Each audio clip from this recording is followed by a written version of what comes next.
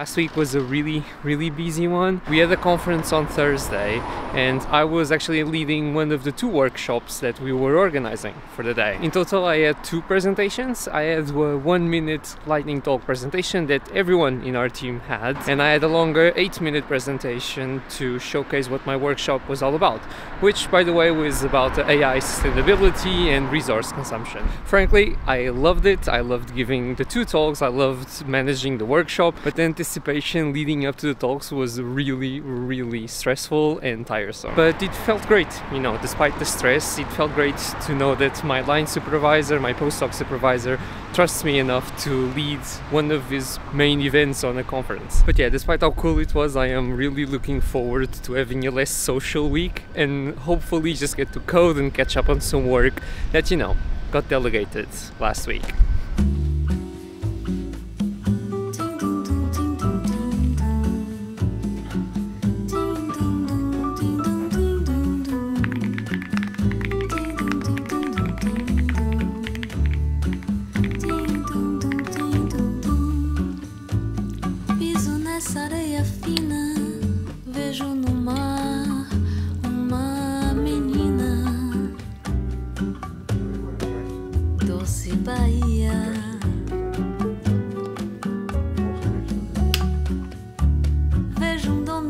Esquina e banguelo sorrindo de alegria. Doce Bahia, no alto da ladeira, aperitivo e piscina, enquanto na ondina tem jacaré e capelinha.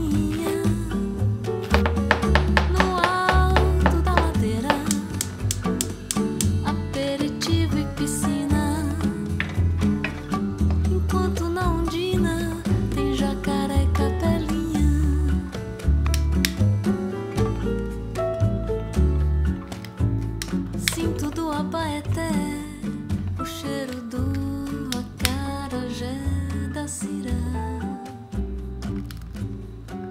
Doce Bahia,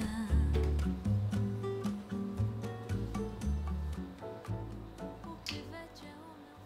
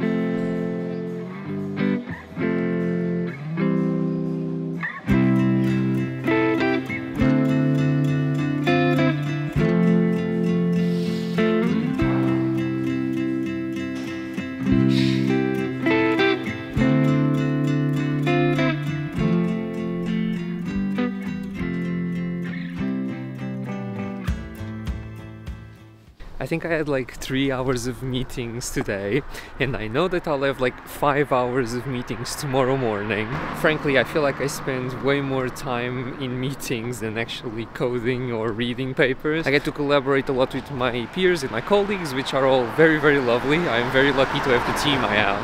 But yeah, I find having meetings very, very exhausting. Like, I feel like my social battery is not primed for this. My undergrad was in computer science, so antisocial.